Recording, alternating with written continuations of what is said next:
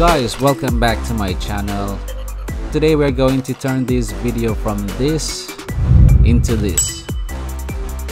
So we're going to do yet another simple tutorial in the Davinci Resolve. I'll show you how in these few simple steps. But first, hit the subscribe button and turn on that bell notification to get notified for future updates.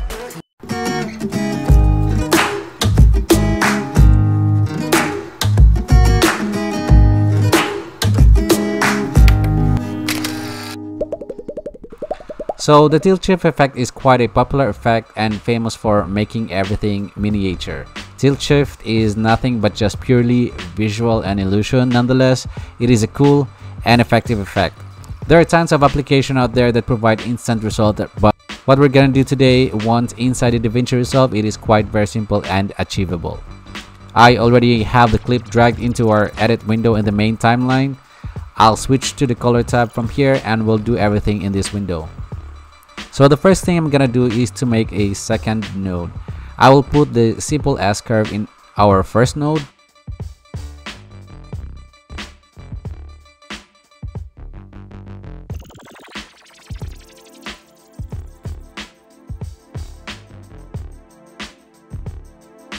And once I'm happy with that, we'll go straight ahead to the second node.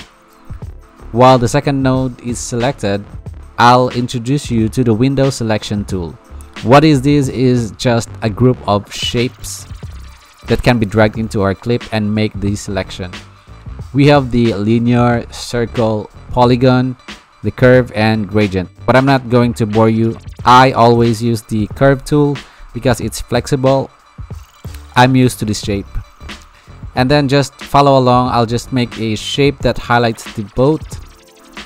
Basically you can use a square shape as well, but that's up to you.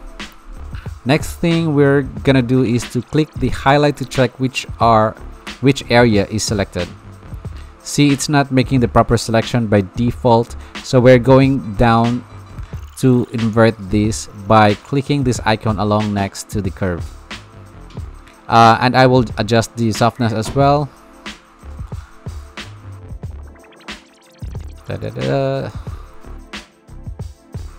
I'll just type in 20. Next thing we're going to do is to click the highlight to check. Next thing we're gonna do is to try different blur effects and compare which one fits to our tilt shift effect.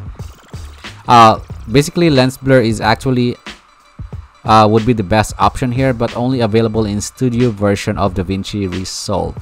And you kind of see the watermark when you try to apply the lens blur. So what we're gonna do is to compare the box blur and the Gaussian blur.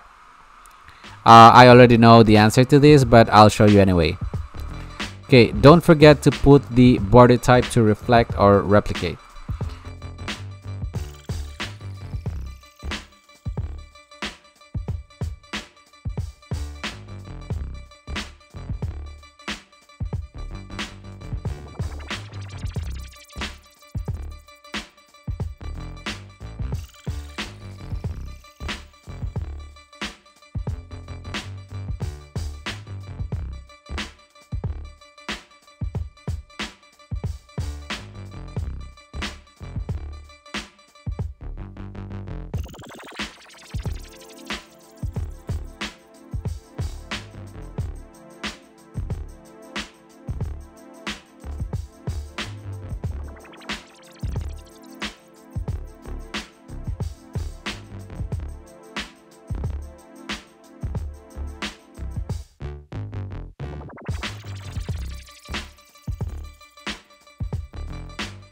So now we have decided to use the Gaussian blur.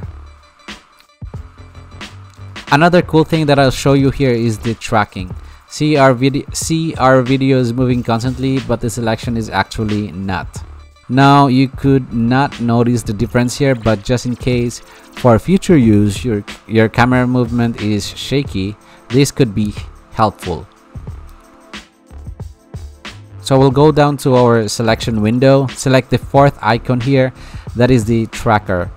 Then we'll go to the very first frame of our video, make sure the perspective 3D is unticked, and press the play button. Press play.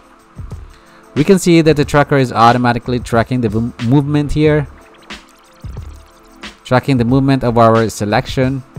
This is actually one of the coolest features in Davinci. Once done, we can compare the before and after, see the difference. So there you have it, guys. Very simple, right? I have to do this before we're going to do the next effect, which I hinted in my last video, but this is a baseline of the wolf vision effect, maybe, or what is officially known as the decanizer effect that I'm going to do next. Hopefully it'll be good. So see you next time and be safe.